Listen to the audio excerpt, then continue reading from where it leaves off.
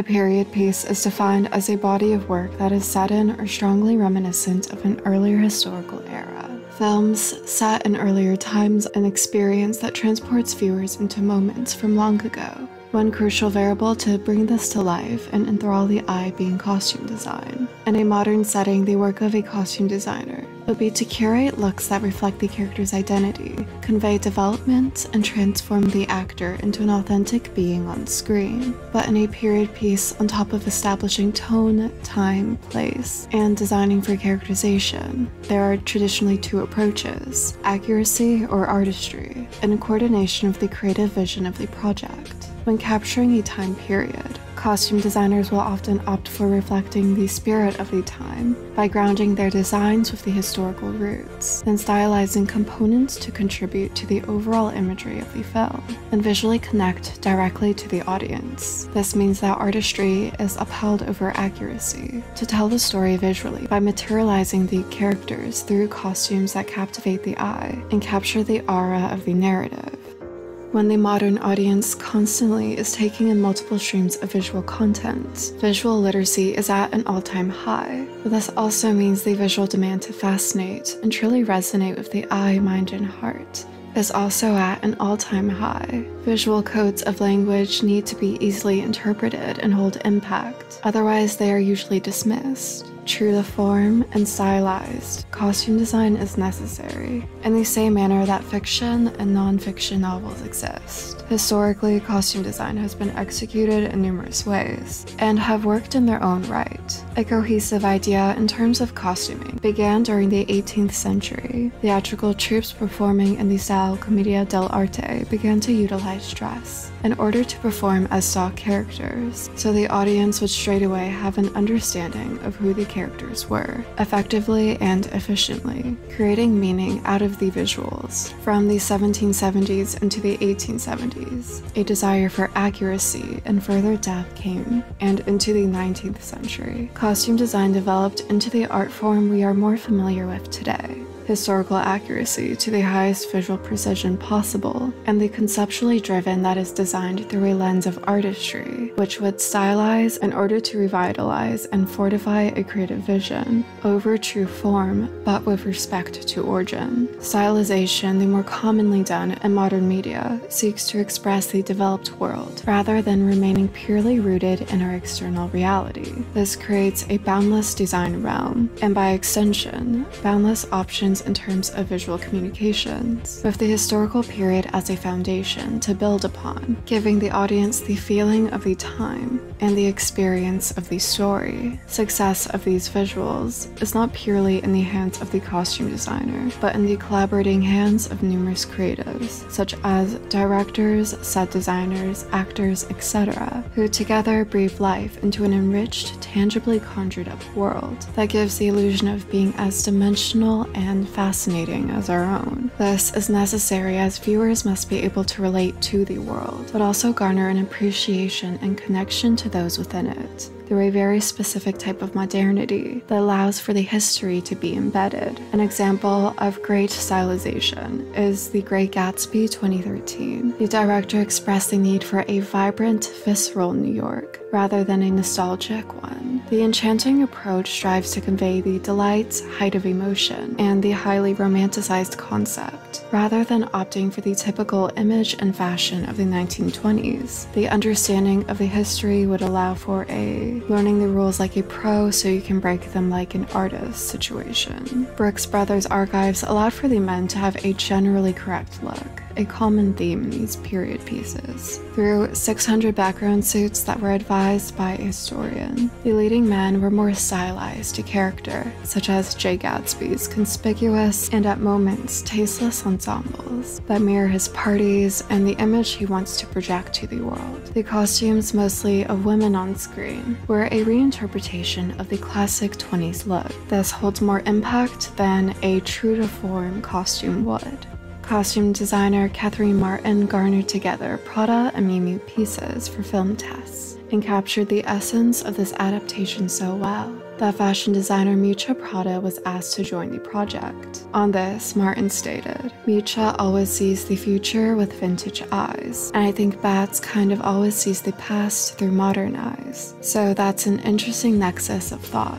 So after a very lengthy intellectual collaboration, where we talked about these modern garments infiltrating the story, they provide this wonderful texture and these different characterizations. These 40 ensembles will be featured for the 2 party scenes, the scenes that are crucial to the narrative's development. To look at the source material, the novel itself is very stylish, featuring figurative imagery and poetic language that elevates the surface level story while provoking an undertone of wistfulness. The graceful and elegant telling of this story contrasts the crude, gritty, and dirty nature of reality, the type of reality that on screen would not carry the same impact. The stylization allows for the beauty of this telling to translate on screen. Visually, as an audience, our visual intake of information is tested in a story as extravagant as this, to retain literacy and allow for an immersive experience and connection without bombarding the eye. A balancing act is utilized to give into the senses rather than overwhelming.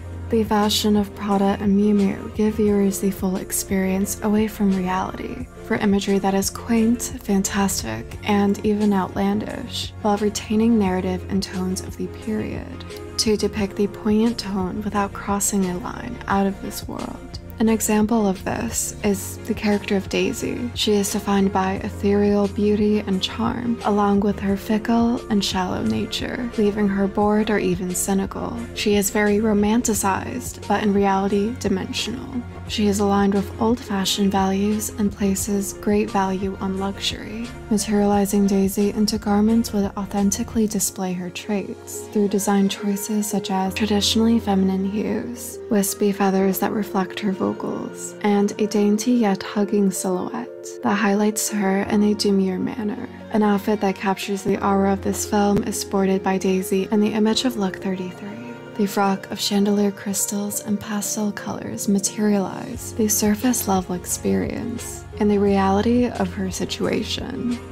This is not to say style over substance is right, but to make the substance stylish in order to have a vehicle for exploration, well suited in proportion to the story, concept, themes, and characters. Even though a film is not a documentary, many people do learn and perceive history through media by designing in the image of the period. Further insight is given in regard to the social constructs and attributes, as fashion is a societal marker of change, or tangibly depicts a moment in time. For instance, Emma 2020, the fashion serves as a storytelling device that aligns with the dynamics of the experience. Emotional points, set design, and time. They're quite accurate Regency-era clothing, with colors to accommodate.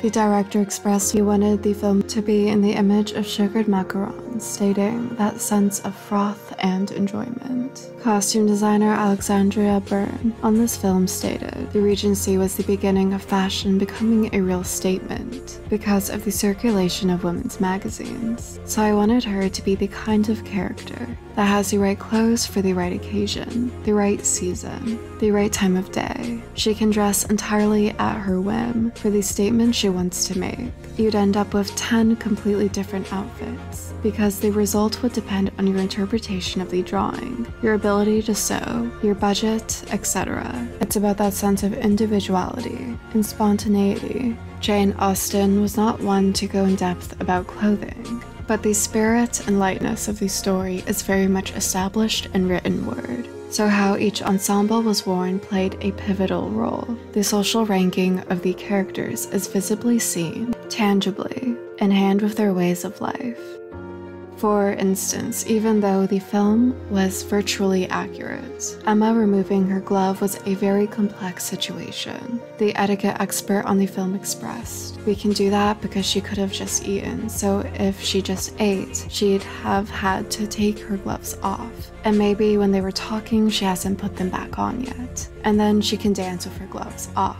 The social convention is intentionally broken to create a moment of intimacy, the type of moment that is very telling of Emma. Being the queen bee type, she is very conscious of fashion and presenting herself. This heightens the details of the garments in relation to other variables of production, such as set or light design. The costume designer on this project intended to not downplay the lavish and more extravagant aspects of the period to be digestible for the contemporary eye, but rather went for what was deemed fashionable of this period, as it would be the garment sported, and ensured it would be true to form down to the details, such as bonnets, fabrics, textures, types of bows, and collars. For a specific example, the high collars were part of a gentleman's dress code, with an emphasis on a well-kept clean line and an extravagant amount of linen. In the film, they were pushed a bit higher for character impact, but keep the integrity of the original garment intact.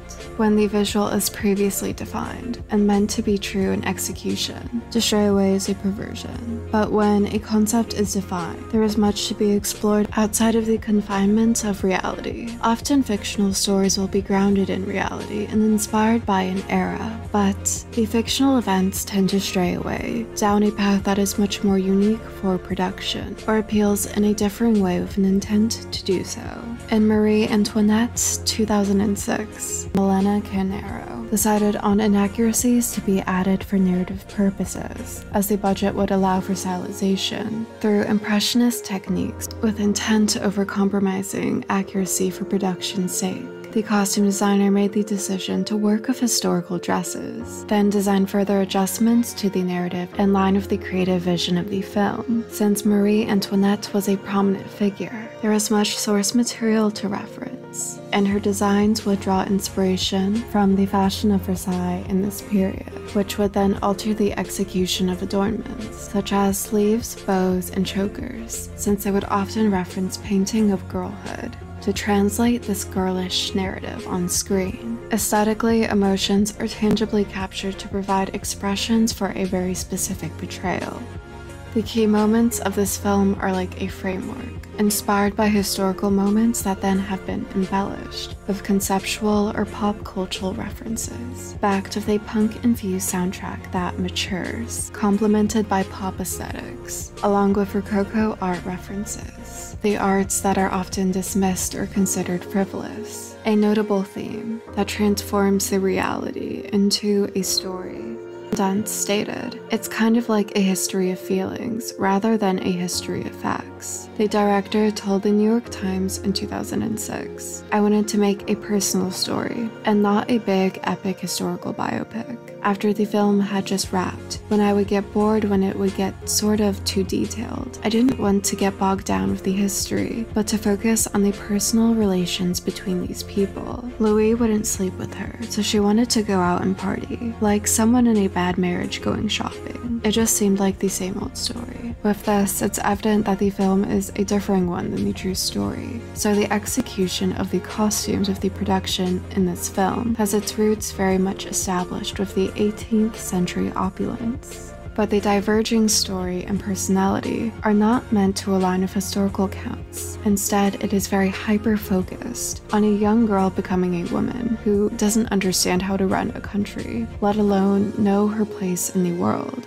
Instead, she turns to partying and indulges in her position, including the most excessive fashion. The Easter eggs of this film give great emphasis to this. For example, when she is exploring fashion further, among the shoes cast upon the floor there is a pair of Converse sneakers, a symbol of her youth. Stylization are more daring and sartorial decisions, fashion but are well suited to the rebellious attitude and journey of self that this character is embarking on. At times, the costume designer will directly focus on the inner world of emotions and abstract reality to create a beauty that allows for a more whimsical and resonating on-screen experience. An example of very heightened artistry over accuracy, pushed to the limits, is the iconic atonement dress, to allow for more emphasis on the body, emotions, and moment, but consists variables of this time in a very subtle manner The dress is made of an incredibly fine silk, with detailing that is made with a cutout pattern or embroidery to provoke the thought of removing. The elements pay homage to London in the mid-30s. Specifically, how the cut accentuates the character's back and shoulders, a distinct trait of the time's formal wear, but works into this moment. The only criteria costume designer Jacqueline Durran had to adhere to was meeting the length, lightness, and hue. The color is meant to symbolize the emotional state and the envy clouding the situation. Green does not only represent this, but also psychologically. It embodies life, the act of expressing love, and abundance. It also provides a soothing effect on the mind and body, executed in an elegant, fluid manner. Another film costume by her, Little Women, has a very similar approach on a grand scale. Many of the characters are noted to sport quote-unquote remixed clothing, as this is noted to be part of Durran's process to design sentimental ensembles that are well suited to the narrative and characters, stating, keeping it Victorian, but not doing it the way we're used to seeing it. This differing approach makes this world in Little Women stand out from the others. It also allows for sentiment to shine through every scene. For instance, the color palettes of the girls were aligned with each of the notebooks they received, a design element that is always present. Jo is the perfect example. She always has her heart on her sleeve. Her clothing right away communicates her identity, often in women's wear that was beginning to carry the tones of menswear. Her sensitivity, recklessness, and intellectual musings that causes her to differ from the others is instantly communicated. A specific example of this is how she is never one adorned with a corset, hence the freedom of movement and, by extension, the mind. The obvious sartorial divide between her and her sisters allows for there to be an emphasis not just on identity, but also on development and hand of narration. An example of this is how Jo would wear Beth's clothing after her passing, or how she would often share with Laurie. Durran explained, what we were trying to achieve was to emphasize a back and forth fluidity in a way that they were just best friends and they identified with each other and they wanted to be the other person and they shared clothes. Each was styled very formably. The ensembles would represent the lives and bonds of the characters, with a vulnerability that isn't so overt, but always present and felt deeply. To be critical of a film purely based on personal opinion of what is beautiful, odd, or unappealing, or deemed right artistically, is to isolate the variable of costume design from the necessary context, and disregard the full workmanship of the film and all that went into producing the overall imagery that is meant to capture the story, emotions, and experience of the piece. Costume design is not the same as a fashion collection. A collection of fashion contributes directly to the world. Costume design contributes to the world on screen. The art of stylized costume has allowed for a wide range of differing visuals to be present in our media, each remarkable and notable for their unique offerings that breathe a fashionable life into stories of or set in the past for many to enjoy in modern times. There is so much beauty in different perspectives and interpretations. Costume designers have defined and revived many period looks to capture the aura and bring to life the character on screen in a vivid manner, allowing for the narrative to not only make an impact on the eyes, but allow for the story to be in our hearts through the experiences and connections they materialize into embraced, beloved designs of very imaginative and inspired films. I hope you enjoyed this video. If you did, please subscribe, like, turn on notifications, and comment. Thank you so much for watching.